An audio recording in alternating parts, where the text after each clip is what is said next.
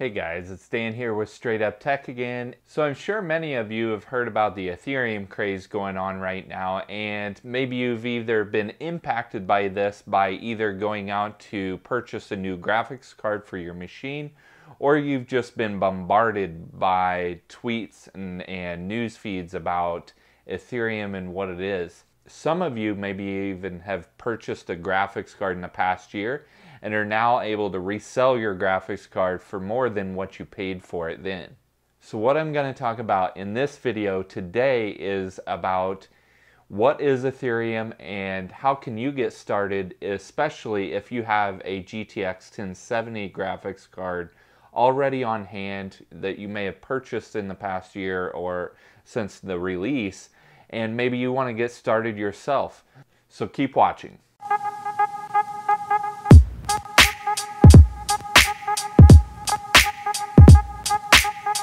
So I'm going to get into some of the technical details here on a high level about Ethereum. I myself am not a total expert on this, so please do some research of your own. And as a disclaimer, anything we're talking about today is solely up to you to make sure you do your own research and understand of what this might cost you, also what your real rate of return might be on your investment as well. So what is Ethereum? Well, Ethereum is an open source software platform based on the blockchain. You may have first heard about blockchain through Bitcoin when it first released. Blockchain is a decentralized database that uses the network of the people that is using it as the source of truth for the database. This means that the nodes on the network are continually reconciling that database and ensuring its integrity. Ethereum is causing a new wave itself because it's trying to form a new wave of doing transaction-based books and records keeping. So things such as financial transactions or any transactions that requires money exchanging hands, these transactions typically have been placed on an exchange through a highly regulated, centralized system. But with this decentralized system to it, it's a lot harder for hackers to fool and game the system. Why is this important? Because of the decentralized functionality of the Ethereum system, no one single person owns it. And no one single person owns the monetary gain produced by it. Each person that wants to connect to this network and provide their computing power or sell their computing power may do so in return of Ether, which is also known as gas, in the form of a cryptocurrency in return for that transaction being hashed. So the hashing is the verification of that transaction on the network that was processed.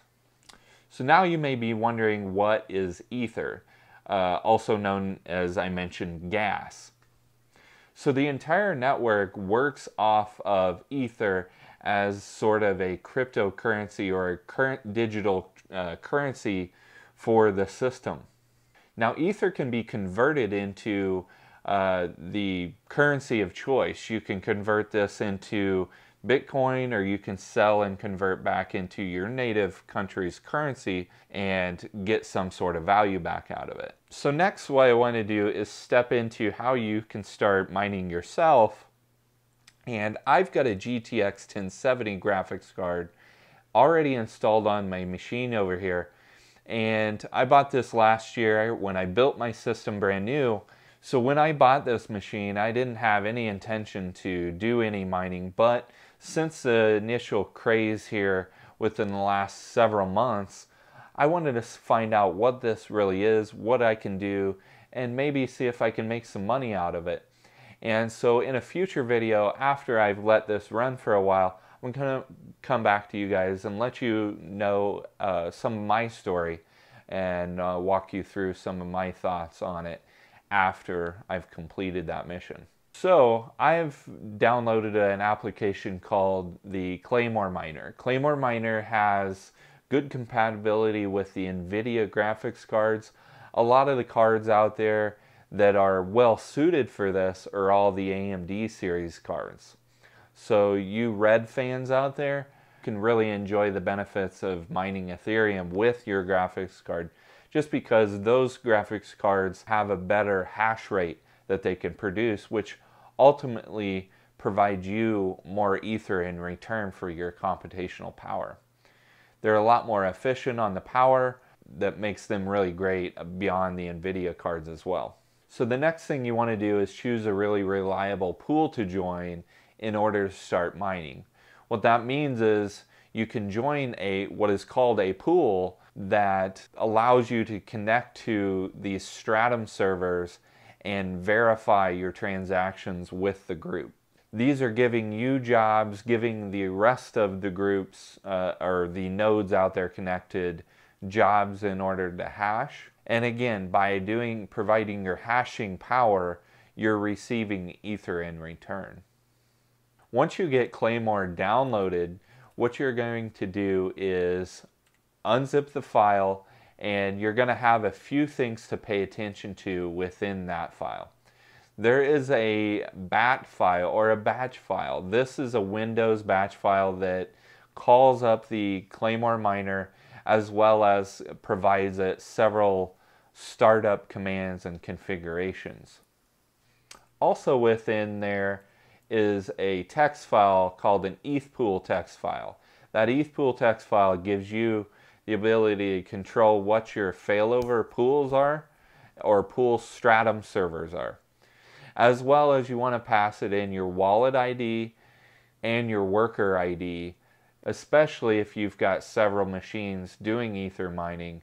Alright, so I've already got my miner pre-configured here, and I've been running this for a while, but I'm going to show you what the stock speeds of the 1070 GTX 1070 are, and let you see what those look like. But then after I add in some overclocks, you'll be able to see how much that improved the millihash capability that this graphics card will do. So I'm going to go ahead and start up the miner. And this has all my configurations set up in it. This has my wallet ID and everything else, my pools, and my ePool server. My ePools file is set up as well. So be sure and don't forget to set up the default pool, but also come into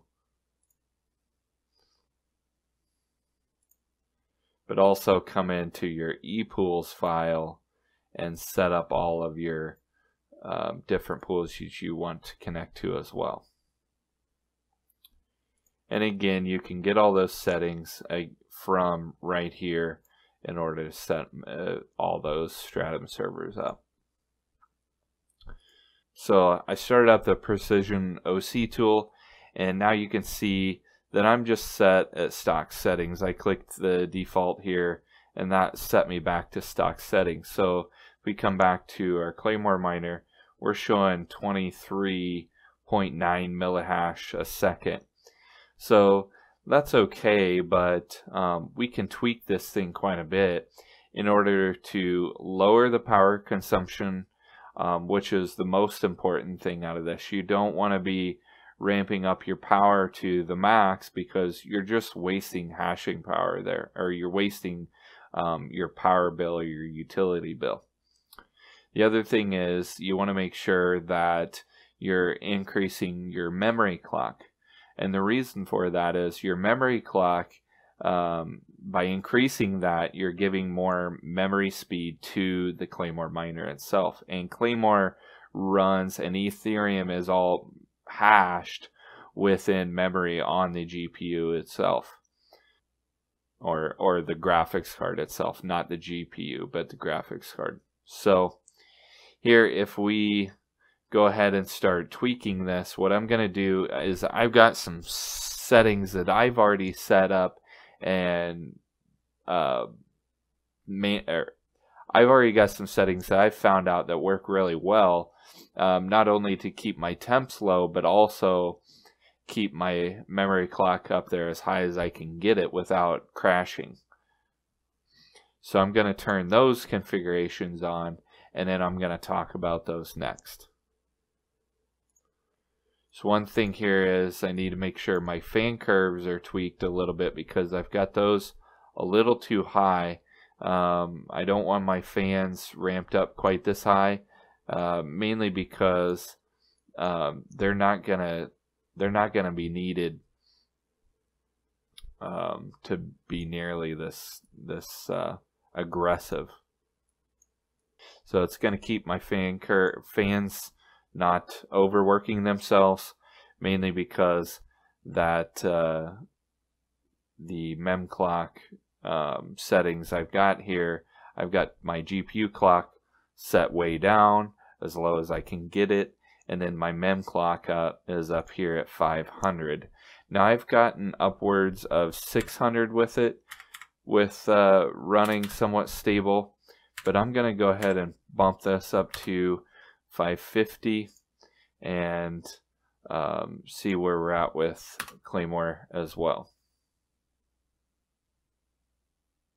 So after you make those setting changes, it's going to reconfigure and reset up the miner. So it looks like it's disconnected, and then it's going to pull all that back down again. So here, if we stop and look, we are now at 27.00 or 27.066 millihash, and prior to this, at stock, we were at 23. So therefore, we've already gained a good amount. And what I know is I can actually get this thing up to about 30 at tops and keep running stable. So we're bouncing around, and that's what will happen. You'll bounce around from 26 to 27 probably right now, but I'm going to go ahead and tweak this upwards to get up to 65 or 600 megahertz. Right. The other thing you can do to check your statistics if you're running and don't see them, you can always hit the S key. That's going to pull up your latest statistics, show you some other things there as well with your current Ether share target and everything else. One thing I'm going to do is switch over to one of the other pool servers and see if I get a little bit better rate as well. Occasionally I'll get a little bit better connectivity to one of those other servers, and I'll have a better millihash number there I can shoot for. One last thing is I want to turn this voltage down as well to about 65%. So that's going to lower my voltage that's allowed on this card and actually increase my millihash just ever so slightly. Yeah, so majority of the NVIDIA graphics cards, you can typically set your GPU clock all the way down like I've done here, and then as well as the mem clock itself get upwards of 600. I could probably even get this up to 625 and potentially stay stable. And so we're going to try that right now and see what we get. So it looks like we bumped up just a little bit, or bumped back more where we were, but again, not affecting it too much beyond where we were after we first overclocked it. So really up to you guys to play around with these settings to see what you can really get. Sometimes it just depends on the time of day and other factors that go into how much millihash you're going to get. But again, I've seen upwards of 30, 32 with mine by simply overclocking it. So just be mindful of your temperatures and keeping those in check, as well as that you don't have any crashes or anything else. Again, please do, I can't stress this enough, guys, please do plenty of research about Ethereum itself. Also do overclocking research and figure out really what works for you guys best, or what works best for you guys, what risks you want to take on your own, because A, with Ethereum, that price volatility is so high right now that you could experience a market crash and it may never recover. And if it does, that is not on me, that's on you guys. So take this at your own risk, as well as the overclocking. Please be mindful that overclocking could void your warranties and or render your card useless. So please be mindful of that and own that yourself, because I do not take any responsibility if you guys decide to overvolt your graphics card way too much, and or don't keep your fan curves in check and burn your card up. So I hope you found this video informative and enjoyed watching me do this. If you guys want to get this set up for yourself, go check out the links in the description down below. Please also remember to like, comment, and subscribe, and let me know what you think of this video. If you want to see more of this content, as well as have any questions about Ethereum mining or maybe overclocking, please leave those in the comment section down below. But until next time, guys, stay safe, and we will catch you on the next video.